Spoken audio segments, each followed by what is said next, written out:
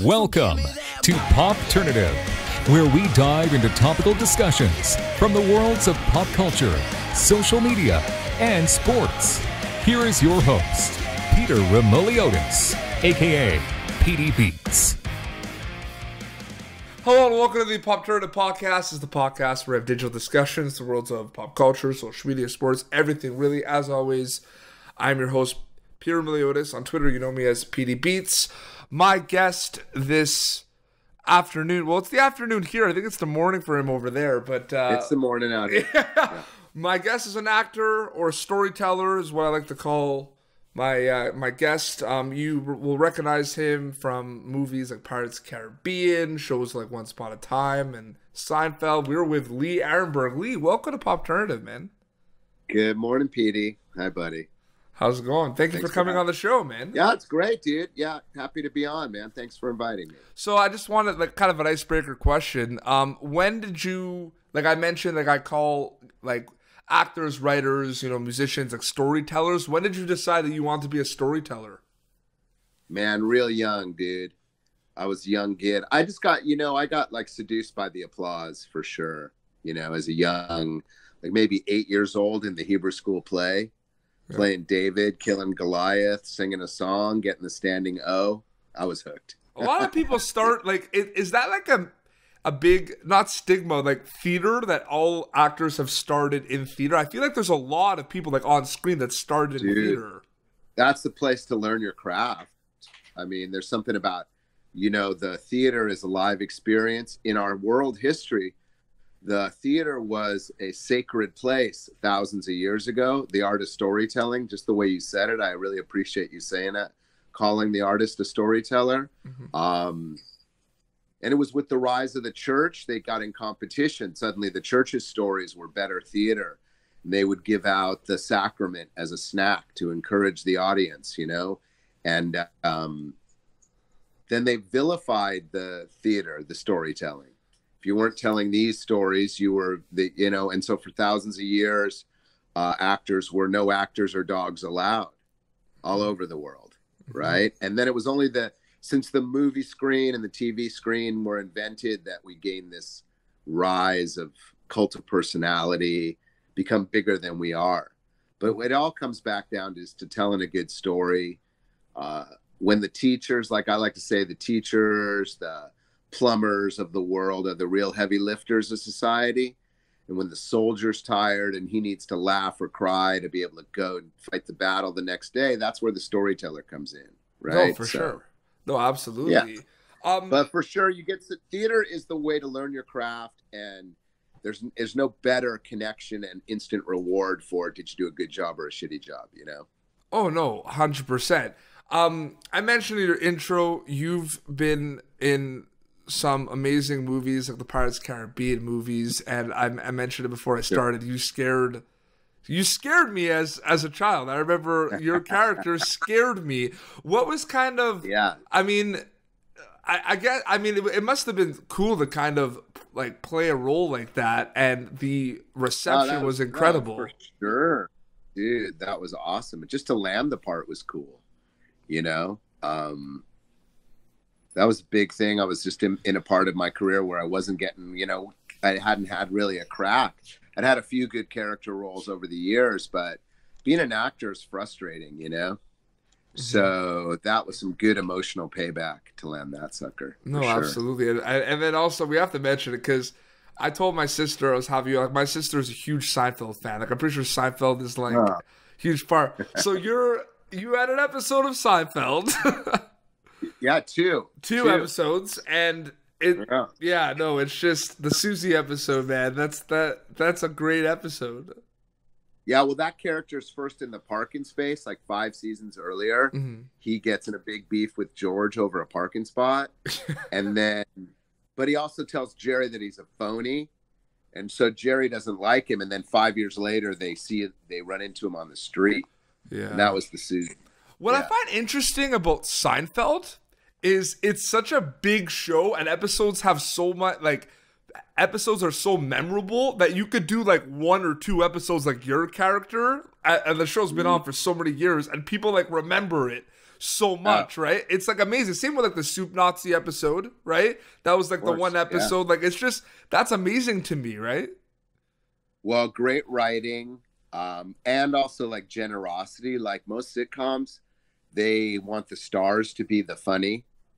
But on Seinfeld, it was wherever the story went. So then the guest stars would get that ball and get those funny lines and the memorable, it was just I think the other thing too is that the writing, since the show technically is about nothing, in a lot of ways it can still play 20 years later. Because it's more like a snapshot of life in the 90s.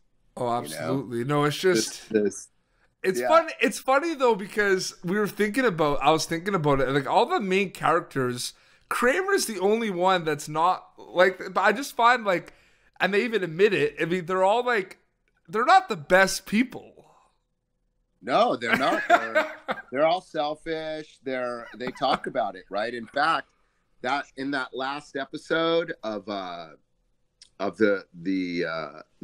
very final one.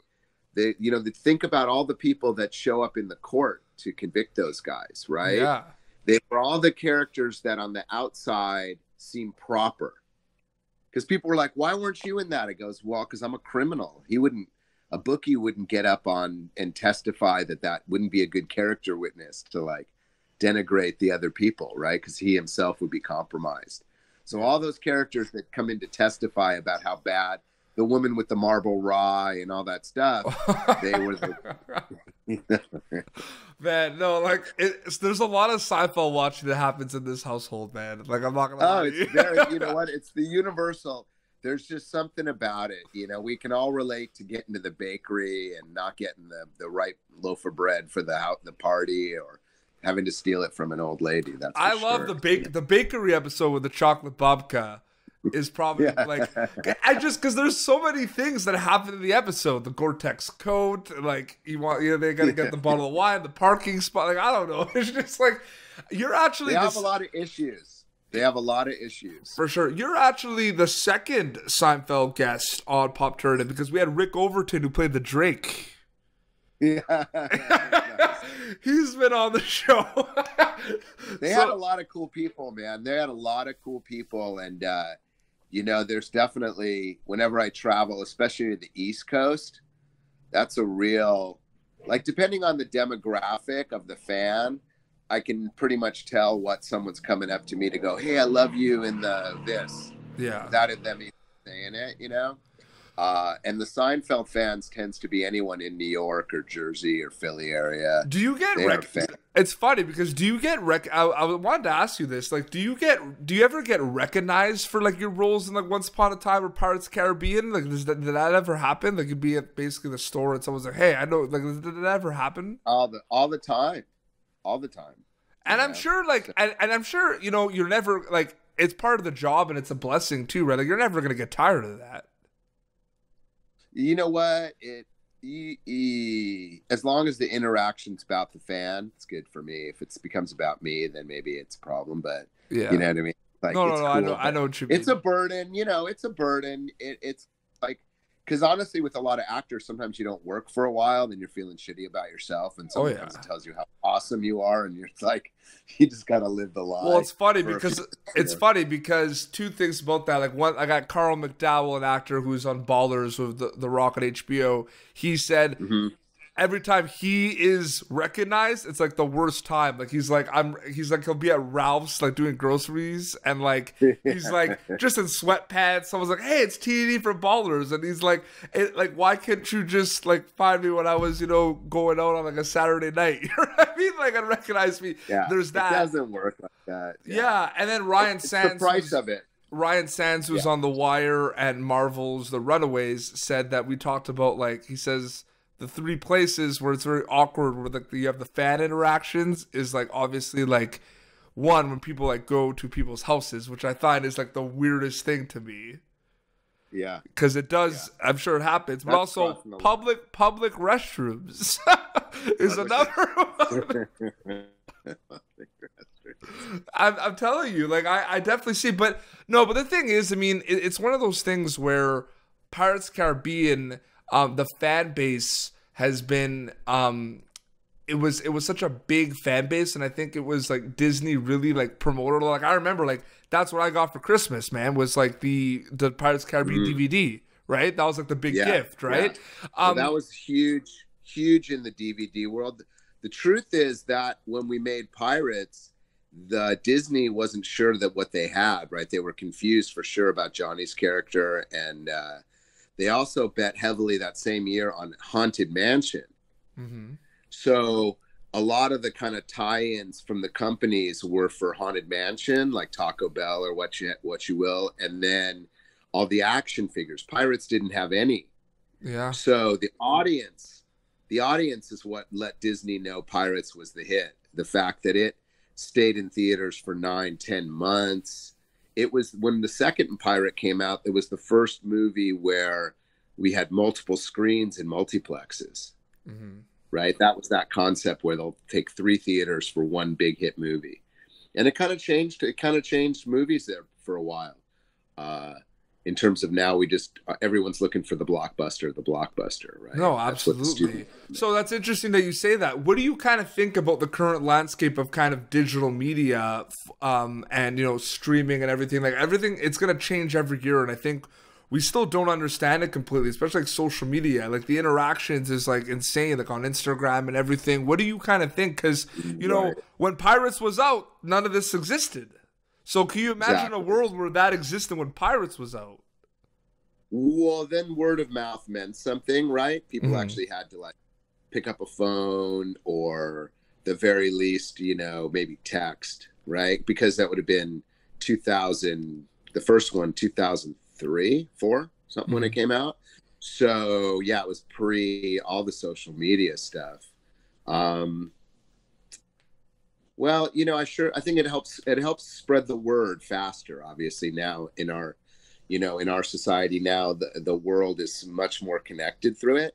And that can work both ways, right? So Pirates came out at a time where I think we were ready for a pirate movie. There's something about it, like I always thought that Jack Sparrow represents like a nonconformist in an ever-conforming world. That's what the rock and roll pirate, right? Live your life, be free or die kind of stuff, right? And that's an interesting message for a movie. And great writers, obviously the guys that wrote Pirates, wrote Shrek, wrote Aladdin, wrote so many of the great, you know, movies of all time. And it's a science creating good stories.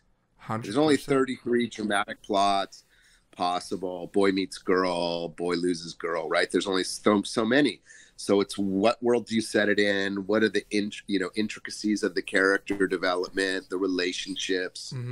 No, it's an amazing world. We're gonna get into like hockey soon. But before that, I have one other question I wanted to ask you, because it's one of those things where I always ask this question. It's becoming kind of like a hallmark for Popternative, but I always ask about misconceptions of the industry, Lee. That's always what I ask, you know what I mean? Because I'm curious, because, you know, hockey players, musicians, actors, you know, they all have different things about the industry.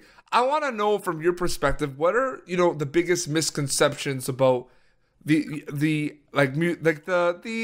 film industry, you know what I mean, as being an actor? Because everyone on social media thinks they know about everything and just assume things all the time. And a lot of people I'm kind of worried sometimes of giving examples of past answers, because it's always usually like, then you'd be like, yeah, I agree, all of the above. But you know, the fact that people get a role and then people assume that was their first role ever, and they weren't working and like working hard for like 10 years before that, you know what I mean? Or that everyone, you land a big movie and you're just, boom, a millionaire right away. Like there's a lot of stuff like that. Yeah. Well, all the above. Yeah. It's a tough ride, you know. It's a tougher ride than people probably give it credit for. You might have you definitely work 20 years to get discovered overnight, you know, in Hollywood. You get a good break.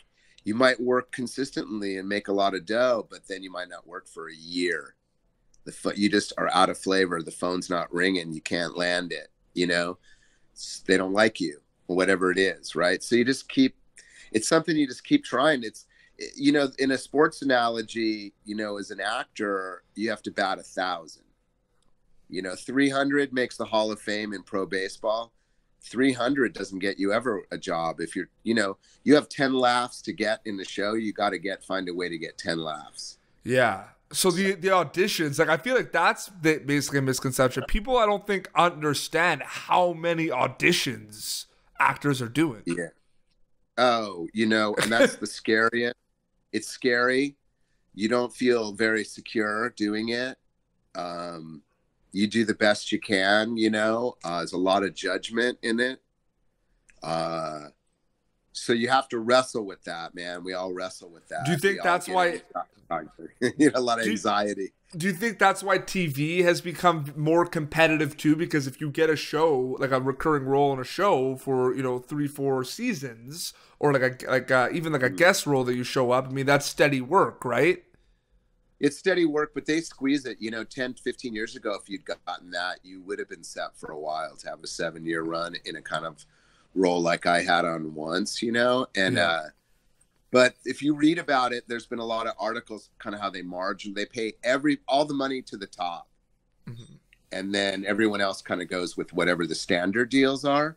So the middle kind of class actor gets squeezed, just like the middle class human is getting squeezed in our society. You know, it's more challenging. That had a great run though. But that being said, what's that? Once Upon a Time had a very good run. I was just mentioning it. Oh, killer. It was so, you know, awesome. But I mean, we're talking about like the darkness of the industry, you know, and then there's always like, you know, that, you know, you want to work, but the work's grueling, you know, the long hours of the shoots. It's how hard the crews work on the, especially on TV. Oh man, you it's know? insane. That would be the challenge for the average person, I would say, that they don't know, is how hard everyone really works. Maybe not the actors. We're in charge of being emotionally available and coming through in the clutch, like 4 a.m. in a frigid Canadian evening, and you know, we have to be funny, absolutely, or whatever it is. But the crew guys are out there in the elements the whole time, and that's a 14-hour day. Usually camera days on TV is 12 to 14 every day. That's crazy. That's nuts. Brutal. So yeah, you're a big hockey fan, and like it's all I love. I'm a big sports fan. Sports are huge, man. And you said that you actually like were in Canada for quite some time at one point, right? Right. Well, Once Upon a Time shot in Vancouver, right? Yep. So I did watch a lot of hockey and got to know the game, because obviously the Canadians, you know, the coverage of TSN and Sportsnet's much more thorough for hockey. Here it gets big in the playoffs, no doubt, and we have the NBCSN on cable, but like in terms of a network presence for sports. But to get to know the game, to hear the Mackenzies and the kind of subtle commentary about the younger players and the systems, and I mean, it's a hard game to figure out when you didn't grow up playing it, really. Oh yeah. And but it is, I gotta say, it's one of the best spectator sports when you go live to see hockey. It's fun, There's so much energy. Yeah. And especially if, you know, if your team's winning, it's even better. I honestly think that you're going to see hockey explode these next couple of years, because I'm telling you right now, Lee, there are some players in the NHL drafts coming up, kind of like you see with basketball. Because I feel like there's always an opportunity when these big players and these big prospects come up, there's going to be more hype. And I truly think that aspect, like, will add on to more tickets. So like people want to see it. Do you know what I mean? Like people are talking about Duke. So who's the number one guy for the next draft? So this next draft it's Jack Hughes from USA's National Team Development Program, and he is like gonna be incredible. And a lot of people, you could read about it, it's gonna be amazing. And people are saying, you know, back in the day it was like Crosby came along, and then it was like McDavid, but now you get one every year. Like we had like Rasmus Dahlin last year is going to be an amazing defenseman. Next year's Jack I've got Hughes. him on my fantasy team. He hasn't done much yet. Hey, he's young. You got to give him time. And then Jack Hughes, and then next year Alexis Lafreniere, who is playing for Rimouski. Lee, you're gonna remember that name because he's gonna be amazing. So every year there's like a generational talent coming in hockey. Like every year there's a huge new name adding. So it's just like I feel like if that doesn't make the sport explode, like I don't know what will. Because it's so exciting to see the talent every year, the consistent amount of talent coming in the NHL. Like I just get excited talking about it because it's amazing. Well, you're more geeked up than the average, probably about it. but I would say that like. But did you just call me a geek on my own show? Did that just happen? Well, I mean, I called you, and with all due respect, like, no, I'm just joking. You're the passion, I know. But don't you think like the NHL blew it by not like letting everyone go play in the Olympics? I mean that's something that's been debated for forever, and like you can go on like social media to see that. I mean. They want to the growing of the game is something that you want to do, and the Olympics is definitely that big that big opportunity, that big pedestal to kind of promote the game. So a lot of people like that was rough to see on social media. Like social media is insane with that. Yeah, but I think that, and also I think that it's a tough TV game. Mm-hmm. It's not. Like just the coverage, it's hard to cover it properly. Yeah. So that because it's hard to relate to how fast they're skating and how just physically grueling the sport is, and how like to feel the heat. There's something about feeling the energy of the hits and the that you can only feel live. And so now I'm hoping, I don't know, it's interesting. I'm hoping the answer to this question is yes, but because if it's no, then I'm requesting that you and your son kind of jump on the bandwagon and like watch it this holiday season. Do you watch the World Junior Hockey Championship? The World Junior Hockey? I mean, we watched it once. One time, he says. And it was awesome, right? I think I love tournament hockey. Dude, this is the World Juniors in Canada is like becoming as big. Like it's becoming like, I'm not even kidding you when I say this. Like it's like Super Bowl big. Like it's huge. Well, I know because it's the best. It's the best under 20, right? Yeah, I mean it's great to see. I like to see the young guys. I like to see all the youth in the NHL for sure. Follow that tournament. That is a good tournament. All right. It's amazing hockey. Make sure to remind me on Twitter. Oh, I will, because you're gonna text me and be like, "Wow, you were right." Like this tournament is insane, and you get so invested because it's the future, and people are very interested in the future all the time, right? Because you're more jazzed about it. You're more jazzed than the average bear about the hockey. You know what I mean? Like we have a lot of, like LA. I'll tell you something. Like we have a real loyal fan base. We just lost our sellout streak after I don't know how many games in a row for the Kings. Mm-hmm. But it's a full. They get 18,000 pretty much every game, and the kids are really playing it here. So that's your best chance to grow it. Like they play hockey and then they surf, and the Kings are actually building a big rink in the Valley, San Fernando Valley, to take advantage of that so we can get more. You'll see a lot of, when you see us starting to see more like Brooks Orpix and like California-based NHLers, then you'll know it's, Austin Matthews from Phoenix and whatever. So, and that's the thing. I just want to let you know that I'm with you. Like I'm a sports fan. The reason why Popternative has a lot of hockey is because, like you said, I'm a geek. And two, that's kind of like my network, right? Like that's where I kind of grew up. I know a lot of people, but I love all sports. I just want to say I think it's really cool that your son surfs. I just want to say that. And I wish him all the best with that. Practicing his pop-up on the floor right now. And I wish him all the best with that because that's amazing to me. That's awesome. Yeah, well, he's cool. He does. He plays baseball season. He plays. Right now we still have flag football going on. Very cool. And then a little bit of golf, but surfing's the new kind of like he wants to do that every day. So. No, amazing. That's awesome. Well, time. Lee, I think we'll wrap up, but I just want to say thank you so much for coming on Popternative, man. Dude, really enjoyed it, man. And I'm a big fan, and keep up the great work. And, lots of love, brother. Thank you, man. Where can people follow you on social media? Where can they keep up? Best one's probably my Twitter, at Lee Arenberg. That's the one that's most active with, that I pay the most attention to. Absolutely. It's like I take all my social media with a grain of salt. Of course. I think you have to, though. Yeah, absolutely. Perfect, man. Well, this has been Popternative, youtube.com/Popternative for the video episodes, iTunes, Spotify, if you just want to listen. Until next time, this is Lee Arenberg and PD Beats. Thank you for tuning in to Popternative. Make sure to check out our past episodes of Popternative on YouTube. Be sure to like Popternative on Facebook and follow us on Twitter.